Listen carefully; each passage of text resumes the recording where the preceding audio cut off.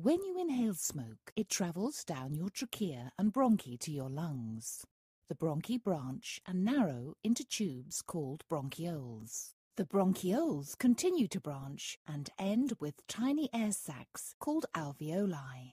When you smoke, over time, tar settles in your lungs and damages your alveoli. This makes your alveoli less stretchy, making it harder for your lungs to take in the oxygen you need. This can make you short of breath and feel tired.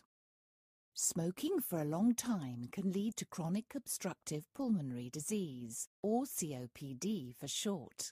This term describes long-term conditions that affect the lungs, such as chronic bronchitis and emphysema, which cause breathing difficulties.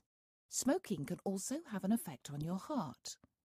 Carbon monoxide found in cigarette smoke binds to hemoglobin, a substance found in red blood cells that carries oxygen around your body.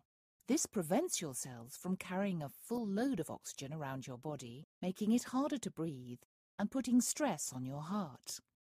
Smoking damages your blood vessels, which affects how well your blood, and therefore oxygen, flows around your body. This makes your heart work harder and faster. Over the years, smoking causes fat deposits in your blood to build up on the walls of your arteries.